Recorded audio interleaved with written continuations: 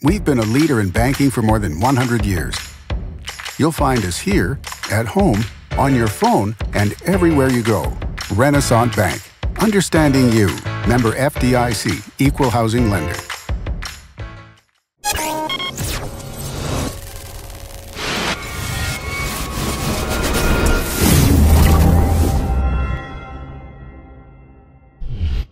Sponsored by Renaissance Bank. Good morning. Welcome to Daily Journal Newsbreak, sponsored by Renaissance Bank. Today's Thursday, October 11th, and I'm your host, Elizabeth Walters. We're going to take a look at today's top news and sports stories across Northeast Mississippi, but first, a look at your weather forecast.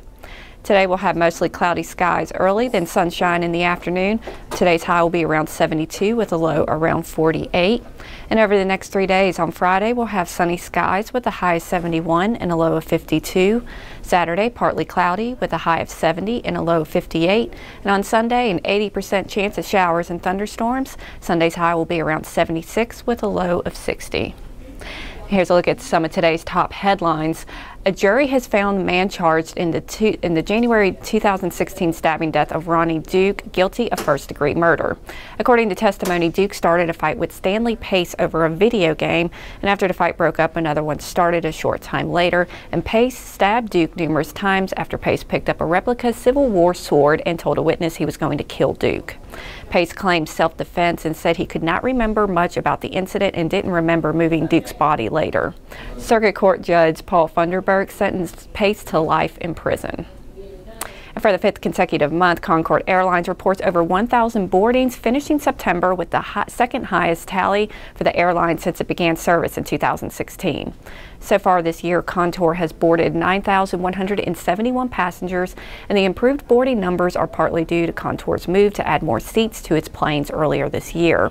And Contour is expected to make another big move next spring, beginning jet service in April. The ERJ-35 can be configured to seat 30 to 37 passengers, which will allow Contour to book more people at one time, but the swap would cut the number of round-trip flights between Tupelo and Nashville from 30 to 18. The airline said it's on track to make the switch to jet service in the second quarter of next year. And 33 high schools from across the region are preparing to perform their shows this weekend in the annual MHSAA Region 1 Marching Band Evaluation at Tupelo High. Through the years, some 90,000 band students have come to Tupelo for the evaluation, with thousands of parents, relatives, and friends cheering for their own schools as well as others.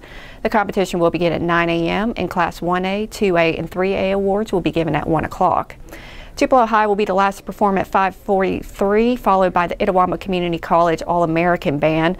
Class 4A, 5A, and 6A awards will be given at 6:30, and the Mississippi Invitational Marching Classic will start at 7:45. Among the bands performing will be the five-time defending Class 3A champion Boonville. The Blue Devils show this year is titled Wish, and director Josh Forsythe said it's a high-energy show and they hope to have a good run. Gates open at 8 a.m. on Saturday. The marching band evaluation tickets are $8, while tickets for the Invitational Classic are $7. A combo ticket that allows entry into both events is $12. And in sports, Manatee softball picked up a huge win Tuesday night, knocking off top-seeded Nettleton in the Class 2 slow-pitch playoffs, and they're one of 9 area teams preparing for quarterfinal action tonight. The Lady Mustangs now face another 1 seed in South Pontotoc. In Class 3 action, Tupelo will travel to Neshoba Central, and in Class 2, Amory and Tishomingo County will face off with the winner taking on the South Pontotoc and Manatee winner.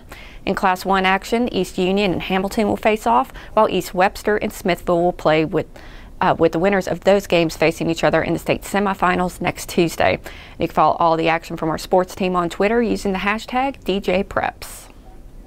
And that does it for Newsbreak on this Thursday. Don't forget that this show is one of the many online offerings courtesy of the Daily Journal that gets you news off the page and on the go. And be sure to check out the latest episode of the Double Coverage podcast. Host Parrish Alford and Logan Lowry talk to Tom Murphy of the Arkansas Democrat Gazette about the Rebels' showdown with the Hogs this weekend in Little Rock, and the Bulldogs building momentum after last week's win against Auburn. You can listen in iTunes, Google Play, or at doublecoverage.djournal.com. Each story discussed today on Newsbreak can be found in your Daily Journal or online at djournal.com, where you can find a new episode of Newsbreak each weekday morning. Thanks for joining us. I'm Elizabeth Walters. Have a great afternoon.